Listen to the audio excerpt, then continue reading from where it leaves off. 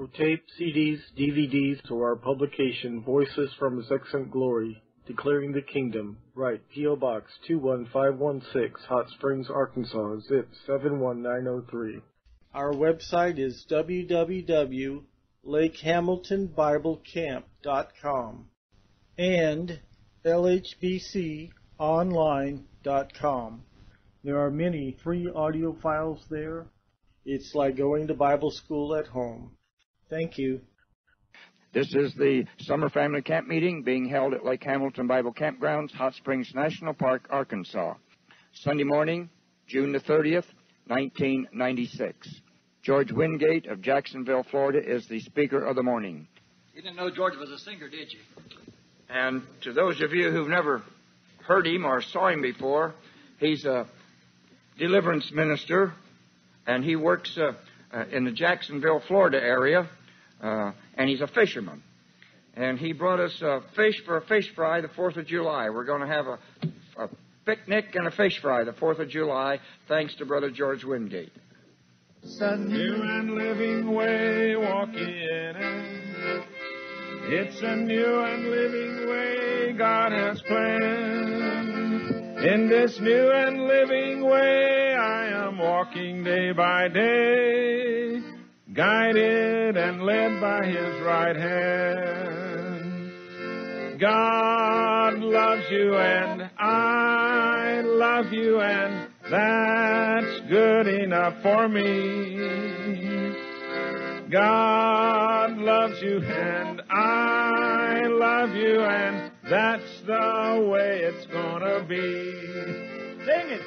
God loves you and I love you, and that's the way it's going to be. God loves you and I love you, and that's good enough for me. I love to sing. I love to praise the Lord. I love to just shout it out about the blood of Jesus. And I've found that when the enemy rushes in, and he does quite often, that I've got a standard that I can lift up against him. And that standard is the promises in the Word of God. I mean, every one of them is a sharp, two-edged sword. And if I can't hit him with one side of it, I'll sling it back the other way and get him on the other side. Glory to God. Well, hallelujah. How many of you love Jesus this morning? Oh, come on now. We can do better than that.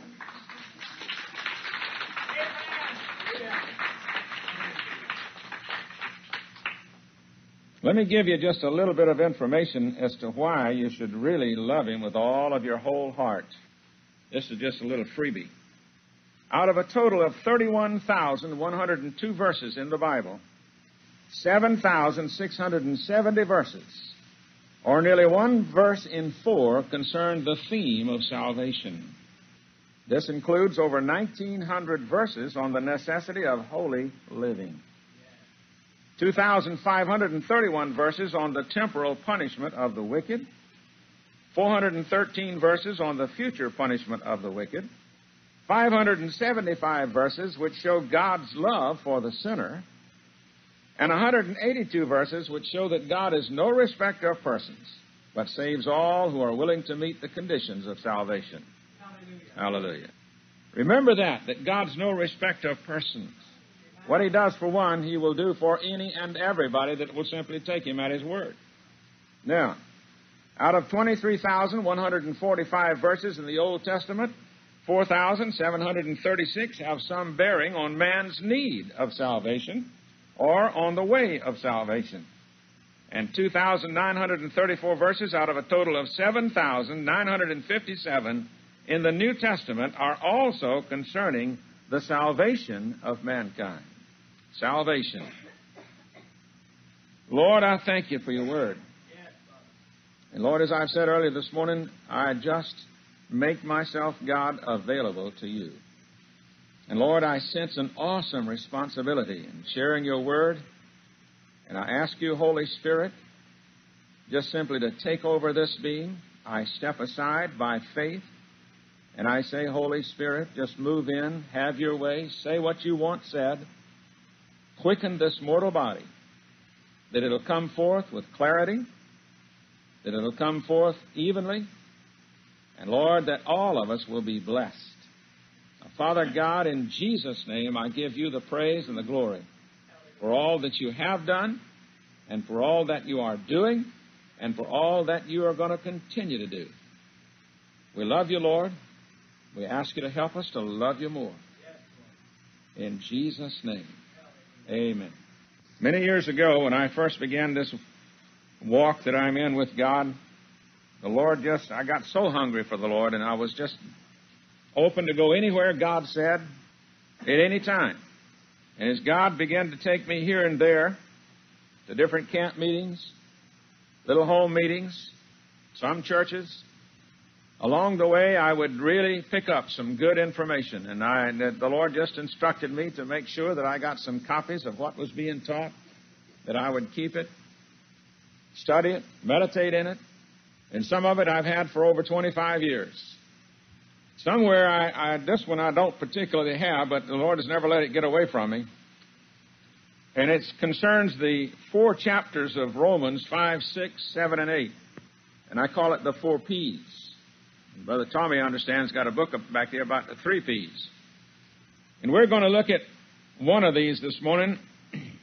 But let me just tell you that chapter 5 is the promise. The very first verse says, therefore, being justified by faith, I have peace with God through the Lord Jesus Christ. Yes. Faith is the substance of things hoped for, the evidence of things not seen. And without faith, it's impossible to please God. For he that cometh to God must believe that he is, and that he is a rewarder of those that diligently seek him. That word diligently is not in there just by accident.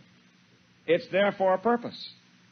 There's too much haphazardness within the body of Christ as a whole. There's too much lackadaisicalness. There's too much wasted time. Time is a borrowed trust from eternity. And once it's gone, it's gone. You can't call it back. If I were just to ask you just one question, that is, what did you do with the hours, the minutes, the seconds of this past week? Was it all spent for the glory of God? Did everything you do give glory to God? It's an awesome thought. It's an awesome thought. Number 5, therefore, being justified by faith, we have peace with God through our Lord Jesus Christ. And number 6, not very long there, just one word, problem. Problem. In chapter 7 is provision. Provision. In chapter 8 is the power. I challenge you to go through those verses and those chapters in the days to come and dig out of them the meat and the vegetables, the desserts that's there. Some good eating. Some very good eating. We're going to take a look at the problem today. And then after we look at some scriptures here, if as the Lord directs, I've got a list here, and up at the top it says, I am. Most of us have yet to learn who we are in Christ. Paul talks an awful lot about being in Him, in whom, in Christ, in Ephesians. And we need to know who we are in Christ. We'll never walk in victory until we do come to that realization of who we are in Christ. We'll live an up and down life. We'll be carnally minded one minute and spiritually minded the next. Everything will go good today, and tomorrow it won't go good. And we'll be flowing in and out, up and down. That's not God's plan for us. Not at all. First verse says, what shall we say then? Shall we continue in sin that grace may abound? 1 John 3:8 says, he that committeth sin is of the devil. I don't want to be of the devil in any way, shape, or form. So that means I'm going to have to do some separating. That means I'm going to have to learn how to differentiate or to discern what comes to my mind. That means I'm going to have to learn to take authority over every thought that comes to my mind. And in order to do that, that means that I'm going to have some willpower. That means that I'm going to have to exercise some discipline.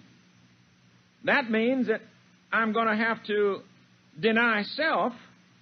And when it all comes right down to the nitty-gritty, it means I'm going to have to die. But if you're all like I am, a lot of the times I just kind of, well, I don't want to. Well, I don't feel like praising the Lord right now.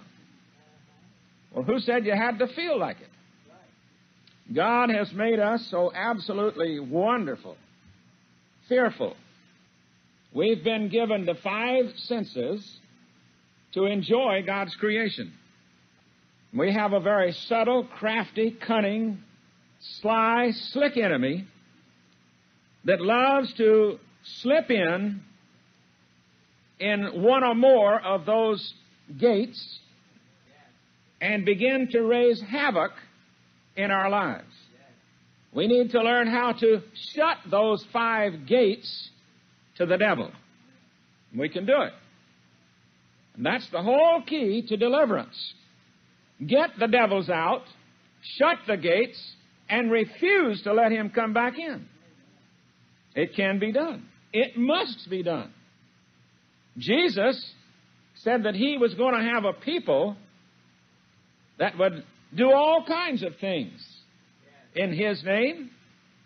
Jesus said in Luke 10:19, "Behold, I give to you power over all the power of the devil, and nothing shall by any means hurt you." Nothing. That means when somebody comes up and says something crude or rude or whatever, you just say, "Oh, well, praise the Lord." That means when you're out there driving on the highway and that person zooms right around in front of you and then puts his brakes on, turns right there, you just say, "Bless him, Lord.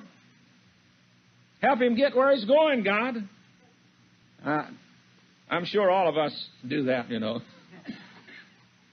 And yes, we could just go on and on in situations where we have to change our attitude. I have a handout that I'm going to get some copies made, and I'll give you one perhaps later on. And it says this: "Do not allow yourself to become upset by people or things. They are powerless. Your reaction is their only power." Nice little sheet of paper with a sort of a border around it. Get it made, give everybody one of them, and take it home, stick it up on your refrigerator somewhere where you can see it every day. That means when the cat runs screaming across the floor, you don't even get angry at him. What shall we say? Shall we continue in sin that grace may abound? God forbid. How shall we that are dead to sin live any longer therein? Are you dead to sin? Romans 7:4 says, "Wherefore, my brethren, you also are become dead to the law by the body of Christ, that you should be married to another, even to him who is raised from the dead, that we should bring forth fruit unto God." Bring forth fruit unto God. You remember what Jesus said in John 15? He said, "I am the vine, you are the branches. If you bear fruit, I'll prune you so you'll bear more fruit." All of us, as born-again, Spirit-baptized Christians, little situations and things happen, God's pruning us. Most of the time we kick and squirm, and we don't want to get pruned. We hang on. But if we could just let go, say, "Okay, God, that's, just cut it off." What did it say? Your right eye offend you? Pluck it out. "But I want to. I want both eyes." God says, "Well, when you get tired of rebelling against what I'm trying to do to you, all I want to do is bless you." It all boils down, brothers and sisters, to taking God at His word. Hey, this isn't just a book. It's a person talking to us. It's a person who loves us more than we can ever comprehend. It's a person who wants to bless us beyond all of our expectation. It's a person who has made a way for you and I to walk in this sin-riddled world without sin. Hallelujah. I get so excited about what God is showing and revealing of Himself. I wish it was some way that I could just, tear this thing out page for page and eat it. Just devour it. Because here again, in coming to some knowledge of the mechanism of this body, how that we can ingest food and the body, the chemistry of the body takes every bit of the nutrition out of that food and applies it to our whole being. And how glorious it is to just look at the little children. There's a perfect replica of a human being, but only in a small stage. And yet that person is growing like we all have, all evenly, all in perfect order. Our God's a God of order. Come here, sugar. Do you know that many of us, in the eyes of God, are like this little girl? Oh, we might be even up to my age of 72, but still in the eyes of God, we're like a little child. But God don't want us to stay little children. He wants us to grow up. He wants us to become like this gentleman sitting back here by Doc. I think he's about 6'5", perhaps, 6'4". 6'4". Go ahead. And He wants us in the Spirit to become even bigger. He wants us to be replicas, if you please, of Jesus Christ. Jesus said, what I've done, you will do. That's not an option, folks. That's a command. He utterly, absolutely defeated the devil. How did He do it? He said, it is written. It is written. Galatians 2:19 says, for I through the law am dead to the law, that I might live unto God. Galatians 6:14 says, but God forbid that I should glory, save in the cross of our Lord Jesus Christ. A lot of us would like to stop right there and leave the rest of it out. But it's in the Word. And it says, by whom the world is crucified unto me, and I unto the world. God help us to get the world out of us. The world has got to come out of us, because God's not going to take us out of the world. But He does want the world out of us, so that others may see the good works of God in us, and thereby glorify the Father who is in heaven. We're to be living epistles read of all men. Jesus said, let your light so shine that others may see the good works of God in you. And that goes along with the scripture that says in 2 Corinthians, we hear a lot about it in 10. It says, the weapons of our warfare are not carnal, but mighty through God to the pulling down of strongholds. Well, that's all well and good. Thank you, Lord. Got to share the rest of that. Thank you, Lord. Casting down imaginations or reasonings. Where are those things at? Right up here. And every high thing that exalteth itself against the knowledge of God. A headache.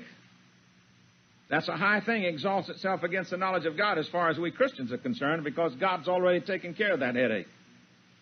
Or any other situation or circumstance that comes along our way. God says, hey, you're victorious. You're the victor, not the victim. The Word says, in everything give thanks, for this is the will of God in Christ Jesus concerning you. Rejoice in the Lord every once in a while. Oh, I didn't say that right, did I? Rejoice in the Lord always, and again I say rejoice. You mean, Brother George, if I go out there and somebody's let the air out of my tires, I'm just supposed to rejoice? Yes. Thank you, Lord.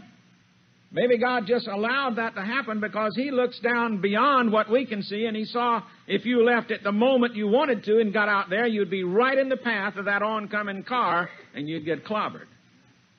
But by those tires being down there, having to be pumped back in, a little time taken, we got a whole lot more time. We got money. A little time taken, your life is spared. I've been on the highway traveling years ago, not lately, and I've had God prod me, slow down. Slow down. I'd slow down a little bit, and a couple of times I can remember, slow down. Why? Because the Lord looked on down the road and saw that situation that could have been very, very detrimental or even death to me. Let me tell you something. Every one of us that's been born again, we've been baptized in the Holy Ghost. You are a powerhouse for God. Whether you realize it or not, you are a powerhouse for God, and the devil hates you. He would love to put your light out. Anything that he can do to hinder your walk with God, he's going to do it. That's the reason that we're not to be ignorant of his devices. And he's got a bunch of them. Casting down every imagination and every high thing that exalts itself against the knowledge of God, and bringing into captivity every thought to the obedience of Christ. Most of the time we stop right there, but that next verse is extremely important. And having in a readiness to revenge all disobedience when your obedience is fulfilled. When your obedience is fulfilled. You want to see the power of God move and work? You want to see some really old-time, old-fashioned Holy Ghost power? Then get your obedience fulfilled. My heart's cry is, oh, God, create in me a clean heart and renew a right spirit within me. Let the words of my mouth and the meditation of my heart be acceptable in your sight, O Lord, my strength and my Redeemer. Praise the Lord.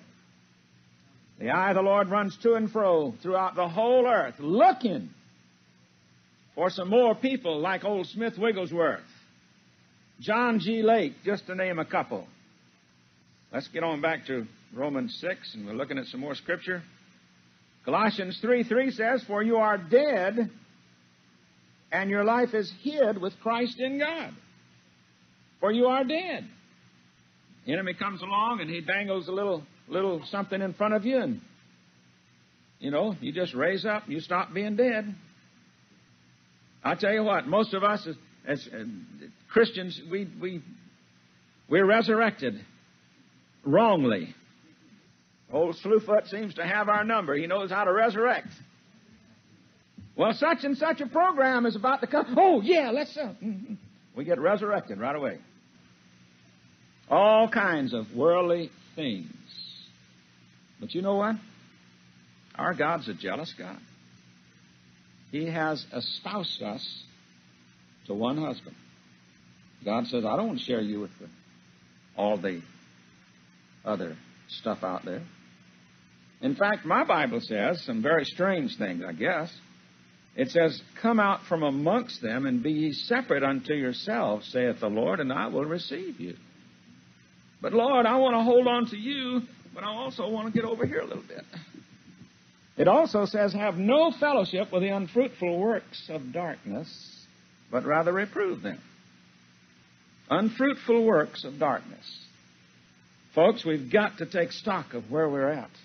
We've got to stop allowing the enemy to steal our time through the sense of sight and hearing. 1 Peter 2:24 says, who his own self bare our sins in his own body on the tree, that we being dead to sins should live unto righteousness, by whose stripes you were healed. All right. Romans 6, verse 3, know ye not that so many of us as were baptized into Jesus Christ were baptized into his death? When Jesus died on the cross, the plan of the Father was that everybody in the entire world died right then with him. Now, Jesus had to do that in obedience to the Father to take our place so that God just wouldn't have to just come down and kill the whole mess. So in the eyes of God, every one of us without Jesus, as we were at one time, were dead in trespasses and sins. We were dead. But when Jesus, the Spirit of God, began to say, hey, come unto me, all ye that labor and are heavy laden, come.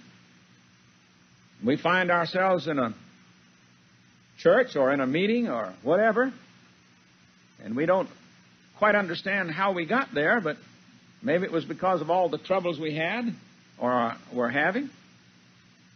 And then the preacher, evangelist, teacher, or whatever shares the Word of God, and something stirs on the inside of us, and there's kind of a hunger going on, and He says, now, if any of y'all want to change your lives, get up here and get saved, whatever, And we almost run, because we are tired of the way we've been living and we want to change. So we get born again. We lay aside all of our preconceived ideas, or should, and we become as a little child, and we say, oh God, have mercy on me. God says, all right, I will. And things begin to happen. And down inside there's a hunger that begins to really stir. It's a hunger for more of God. It's a hunger for the Word of God. But this thing up here keeps getting in the way. No, I think I want something over here. No, I think I need to go over there. All situations, the enemy is doing his utmost to keep us from fellowship, from communion with God. All through the process of thought. We need our minds renewed, made over by the Word of God. There's no substitute for it. And I'm going to tell you something. Heaven and earth will pass away, but the Word of God abides forever. The more of the Word I get inside of me, the more secure I am in knowing that I have eternal life. 2 Corinthians 5:17, therefore if any man be, the little word be as a verb means action. You got to do something. James 1:22 says, be doers of the word and not hearers only, deceiving your own selves. So if you read, study, meditate in the Word of God, and you just learn it up one side and down the other, but you don't do it, you're deceiving yourself. Again, the Word of God is a book of action. You're not saved to sit. You're saved to serve. The first thing you've got to do is learn how to serve the Lord. Worship, praise, adore, love, obey. Galatians 6:15. For in Christ Jesus neither circumcision availeth anything, nor uncircumcision, but a new creature. Little by little, He's changing me. I'm not the same old person I used to be. It's slow going, but there's a knowing that one day, like Him, I will be. Ephesians 4:22 through 24, that you put off. Put off. That means lay aside, does it not? You got a hat on, you're going to take it off, you put it off. That you put off concerning the former conversation. How do you have a former conversation? It's what your mind has been trained in or with. You've had a certain kind of a job at a certain kind of a place, and all of a sudden you don't have that job anymore. You go over to another area and you get another job. You've got to learn to talk that kind of lingo. You can't talk this old job. If you do, you get fired off of your new job. You've got to learn to put off that stuff and get over here and learn about this new vocation. So we must learn. Of course, I know now I'm just sharing with folks that already know this, but take it back and share it with somebody else. That you put off concerning the former conversation, the old man, which is corrupt according to the deceitful lust. Lust. Oh, but now, Brother George, I don't lust after men. I don't lust after women. Hey, there's more to it than that, folks. You can lust after candy bars. You can lust after cold drinks. Or any other thing.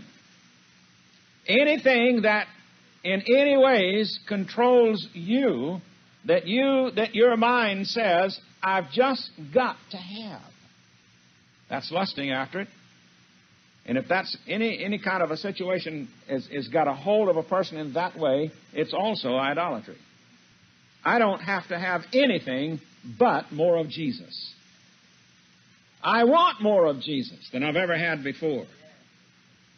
I want more of His great love, so rich and full and free. I want more of Jesus so I'll give him more of me.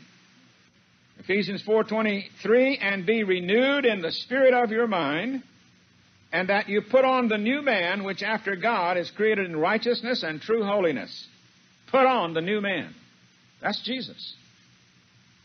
Colossians 3:10, and have put on the new man, which is renewed in knowledge after the image of him that created him. It's coming a time and a people that's going to do exploits in God. You remember what happened along about the time Jesus was about to come along? A lot of fear was going on. They decided they'd kill all the babies, hoping to get to the one. Isn't that right? Could it be that the very reason that we have this millions of abortions and all the little children being kidnapped and used for devil worship and so on, it's going on? Could it be that the same thing is happening again, that the devil's terrified, that there's going to be that certain someone's come along, so he's got to try to get rid of all? Somebody, if it comes to that point and my head gets chopped off, I say, God, would you just take everything that's out of that head and out of that spirit and whatever that I've got of your word, would you just take it and plant it in somebody else and make them twice as dangerous as I am? Romans 6:5, for if we have been planted together in the likeness of his death, we shall be also in the likeness of his resurrection. Think about it. In the likeness of his resurrection. If you've got eternal life, you're not going to die anymore either. Say, wait a minute now. What do you mean? When I look at you, I don't see you. I only see the house you live in. The real you is a spirit being. You've got life with God. In fact, you've been joined to God. The Bible says he that's joined to the Lord is one spirit. Think about it. You've been joined to God.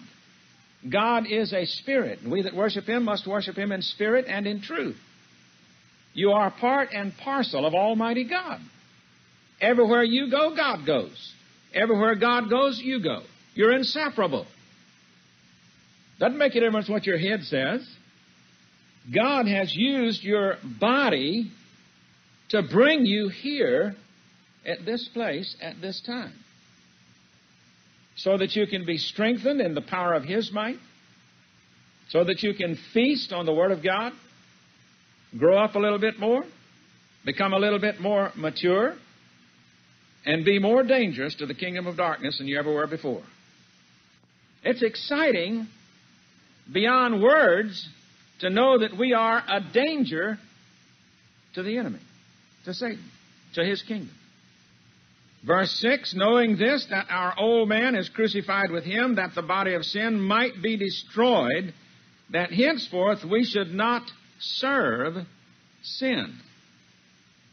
That we should not serve sin. Psalm 19:13 says, keep back thy servant also from presumptuous sins. Let them not have dominion over me. Then shall I be upright, and I shall be innocent from the great transgression. You think thoughts. Or at least you think thoughts. Where do your thoughts come from? Are they just your making? Or is somebody else making them? In working with people in the area of deliverance, I've had all kinds of thoughts become words that were spoken out of a person telling me all kinds of things. Well, I make this person do thus and such. Well, this person belongs to me. Man came to me one time, somebody, I don't know who'd sent him, and he said, I've been told that you can help me with some problems. I said, well, I'll do my best. Jesus is really the source of all of our help, and I'll trust him to guide me. I said, why don't you just sit down there and talk to me about what's going on? And I just happened to have a pencil and a pad in my hand. And he began to talk, and the Spirit of God, through discernment, began to give me some words. I began to write down these words, resentment, bitterness, hate. And when he got through with all of it, I got a list about so long And I said, he stopped, and I said, well, is that about the size of it? Yeah, that's about the way it is. He's a messed up person. So I turned the list, and I said, well, this is what you need to get rid of. These are spirits residing within you.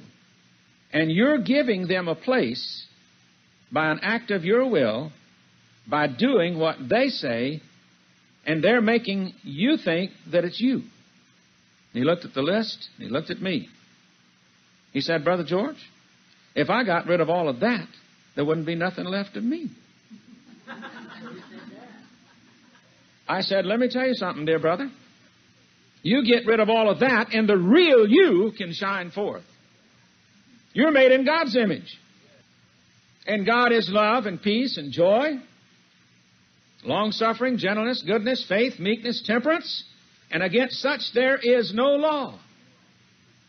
Whatever it is, whatever idiosyncrasy that we might have that's negative in any way, we need to get rid of it. The Bible says if you'll draw nigh to God, He'll draw nigh to you. How am I going to draw nigh to God? Get out there in the middle of nowhere and whoop and holler and I say, oh God, here I am. Come on, God. No, that's not the way you're going to do it. You're going to get your Bible and you're going to get quiet and you're going to say, God, I'm drawing nigh to you. Talk to me. God, I'm going to hear you with my eyes. Talk to me. And I set my will, God, whatever you say, I will do it. I know I've been around her, God. Out of my mouth comes all kinds of profanity and stuff. But God, if I see in your word you say don't do it, then I'll set my will and I will stop it. God says, good, I'll help you. There'll be times when we'll have a problem and we'll do our utmost to quit it. We don't seem to be able to make it. Why? God says, hey, if you do it, then you're going to have pride and give yourself the glory for it. God says, all right, I'll tell you what I want you to do. I want you just to give that thing to me. Just say, okay, God, I can't do it. Here it is. I give it to you. Then 3 or 4 weeks later, you wonder where it went. Our God's a loving God, and He wants desperately to bless us beyond all of our expectations. And if we'll just learn to open our hearts to Him and shut our minds, the sense realm, to the devil. Hallelujah. Let me go on down here just a few minutes more. Verse 7 says, for he that is dead is freed from sin. Now, if we be dead with Christ, we believe that we shall also live with Him. Knowing that Christ, being raised from the dead, dieth no more, death hath no more dominion over Him. For in that He died unto sin once, but in that He liveth unto God. Likewise, reckon. You also yourselves to be dead indeed unto sin, but alive unto God through Jesus Christ our Lord. Now, verse 12, a very key verse. Let not sin therefore reign in your mortal body, that you should obey it in the lust thereof. Now, let me give you a little Wingate translation. Let not demons, therefore, tell you what to do in your mind, that you should obey them in their lies and deceitfulness. Psalm 35, David talks about a situation. He says, let the angel of the Lord chase them that persecute me. He said, say unto my soul, O God, that you're my salvation. We'd think that human beings would be after David until he mentions the word soul.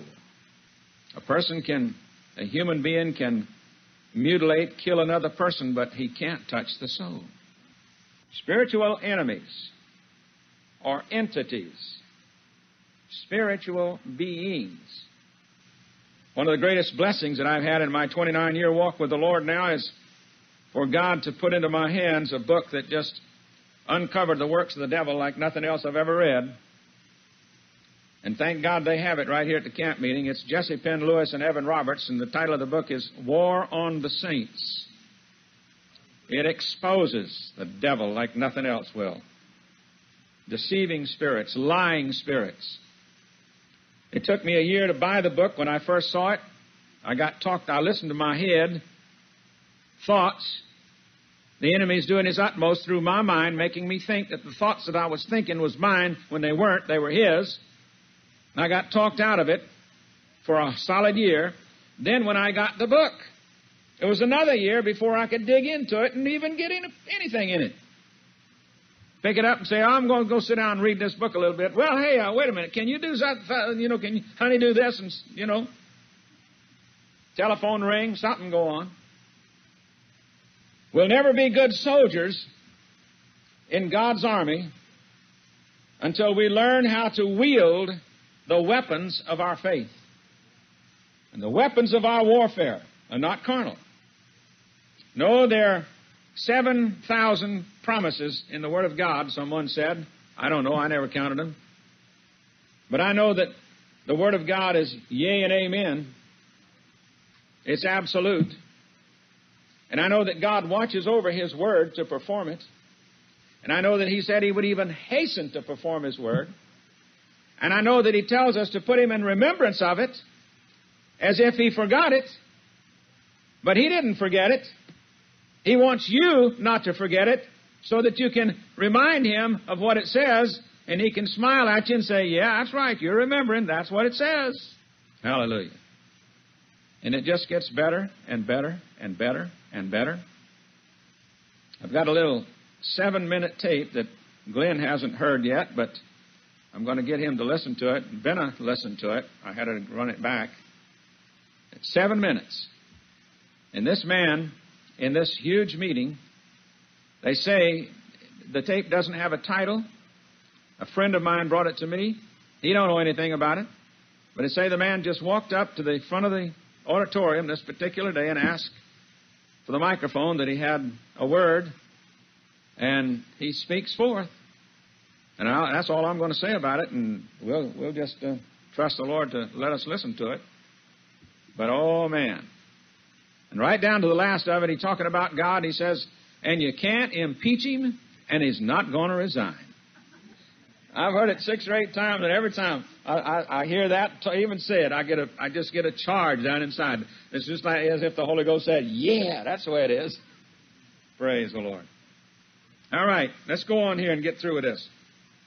Let not sin therefore reign in your mortal body, that you should obey it in the lust thereof. Neither yield you your members as instruments of unrighteousness unto sin. That means don't yield your mind, your 5 senses. But yield yourselves unto God as those that are alive from the dead, and your members or your 5 senses as instruments of righteousness unto God. For sin shall not have dominion over you. That word dominion, it means sovereign or supreme authority, the power of ruling or governing. It means to dominate, to exercise control over, to tower above. You ever have something just driving at your mind? It just seems like it will not go away. That thing is towering above you. It makes you think that you'll never make it in some way or other. That's right out of the pit. To tower above, to loom over, to rule, and so on. For sin shall not have dominion over you, for you are not under the law, but under grace. Grace. Someone come up with the acrostic, God's riches at Christ's expense. Grace. What then? Shall we sin because we are not under the law, but under grace? God forbid. Know ye not that to whom you yield your members or yourselves servants to obey, His servants you are to whom you obey, whether of sin unto death or of obedience unto righteousness. The choice is ours, always. Always. God wants us to have the liberty, the freedom to make the choice whether or not I will say what's coming to my mind or whether I will not say it. Well, now, wait a minute, Brother George, sometime it just gets so hectic and all of a sudden out it comes. Well, yeah, until you gain dominion over yourself. It can be done. I had a battle just last week. A situation was going on, and these thoughts were just flashing through my mind that I ought to say thus and such. I said, no, I didn't say anything. I just knew where it was coming from. And I just took myself for a little stroll somewhere out of the vicinity of that area and just began to praise the Lord. We do not have to obey the devil. Don't have to. We're servants of God, not servants of the devil. But God be thanked that you were the servants of sin, but you have obeyed from the heart that form of doctrine which was delivered you. Being then made free from sin, you became the servants of righteousness. Boy, what a good way to go. A servant of righteousness. Then Paul says, I speak after the manner of men because of the infirmity of your flesh. For as you have yielded your members servants to uncleanness and to iniquity unto iniquity, even so now yield your members servants to righteousness unto holiness. Doesn't the Word of God say that without holiness no man shall see God? For when you were the servants of sin, you were free from righteousness. What fruit had you then in those things whereof you are now ashamed? For the end of those things is death. That's not necessarily a physical death either, folks. You yield your members as instruments of unrighteousness, and the next thing you know, you've got the death of a marriage. Or some other situation. Maybe a child takes off, runs away from home, too little to go anywhere. Need I say more? All kinds of situations. Well, I don't like what that person said. I ain't never going to talk to them again. The death of a friendship. Verse 21 and 22, what fruit had you then in those things whereof you are now ashamed? For the end of those things is death. But now being made free from sin. Being made free from sin. You don't have to sin, folks. And become servants to God. You have your fruit unto holiness, and the end, everlasting life. Good way to develop your armor is to say who you are. I'd like for you just to meditate on these things, take it home with you.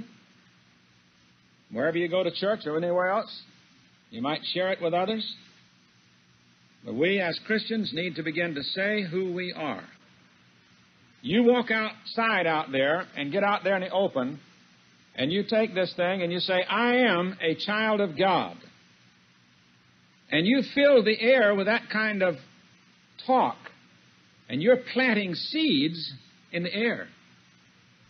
And God said His word would not return to Him void, but it would accomplish what He pleases. Share it with others. Look up every Scripture. Mark every Scripture in your Bible. Highlight it. If you got a highlighter, well, I don't mark my Bible up. Well, you better start. Just highlight that thing in. Make yourself familiar with the promises of the Word of God like you never have before. Because, folks, we're coming to a time when we're going to have to know what the Word says. Hallelujah. Well, glory. Well, I didn't think I'd get through that whole chapter, but I did anyway. Praise the Lord. Stand to your feet, please. Let's say some words together. Follow me, if you please. Lord Jesus, I thank you for your word.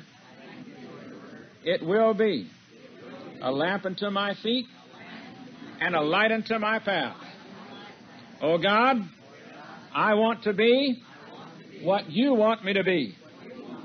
Mold me, form me, make me into what you want me to be. Oh God, have mercy upon me.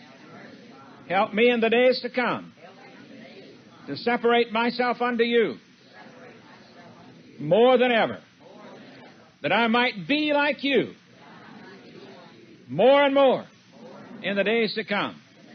I thank you, Lord. I give you the praise and the glory In Jesus' name. Amen. Amen. Hallelujah. Oh, that's right. It's dinner time. Thank you, Lord. Lord, we just thank you and we praise you. And Lord, our words just said, search our heart, God. We say thank you because that's the only way we know to do it, really. But Lord, search our heart and give us a heart of thanksgiving. Father, we praise you and bless you today. This is your day. You made it. You brought it into being. We thank you for it. And we ask you now, Lord, to bless the food that's been prepared, the physical food for these physical bodies. And Lord, help us to learn even how to take better care of our physical being as your tabernacles, as your tents, that we might live long and that we might be strong and healthy. Thank you, Lord. In Jesus' name, amen. This is the end of this message. Our website is www.lakehamiltonbiblecamp.com and lhbconline.com. There are many free audio files there. It's like going to Bible school at home.